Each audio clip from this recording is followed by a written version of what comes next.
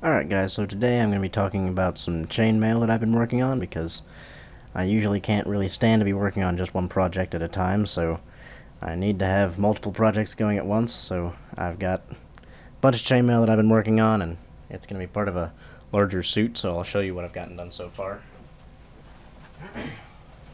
This was the first piece that I finished, which is a set of fairly large skirts.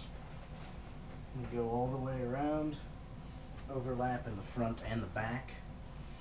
There's a system of they're basically tied onto a strip of leather all around the top, and then there's a little hook here that hooks the bottom, the back layer on the front, and some leather cord here that ties it all together in the front.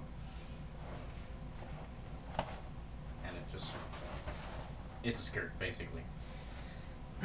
And then I've got some sleeves that I just recently finished up, and these are going to be attached onto a plate cuirass that I'm going to be building hopefully pretty soon. Naturally, I've got two of these, and these work well. They fit fairly well. Well, obviously right now they don't actually fit onto anything, so they just fall down, but yeah, I think each sleeve is a little over 3,000 rings, and then the skirts are around 11 or 12,000, if I had to guess. I'll actually show you how I take the skirt off, and that'll give you a better idea of how it's actually built and how it works. And yes, this part is basically just going to be me taking off a piece of clothing.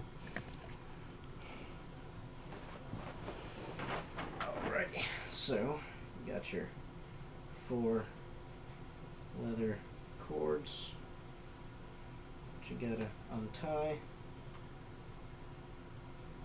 There's one. There's 2.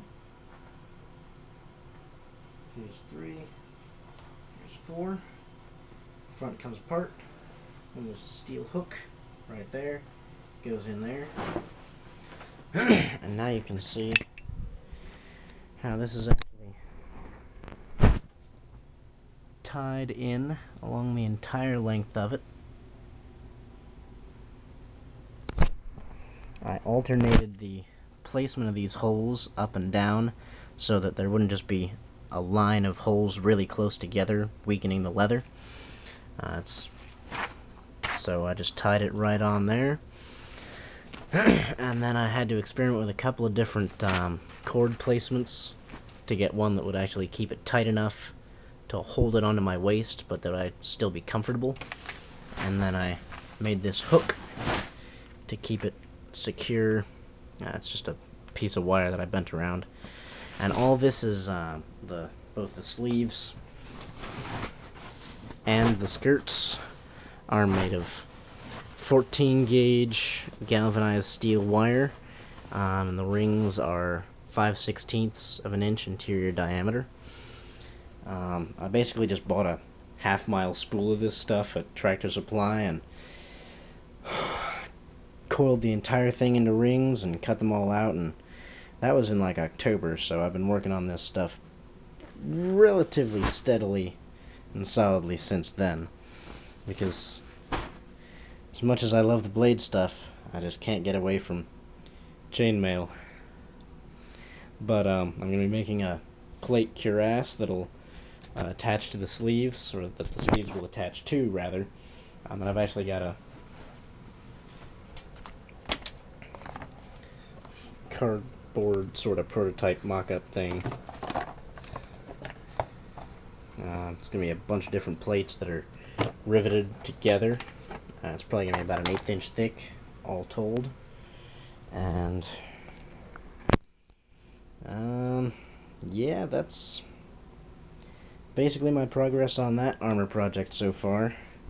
It's been a lot of work, but it's fairly rewarding. as of now. I'm liking how it's coming together. Everything's working out fairly well. So in the meantime, you guys just keep working and have a great day.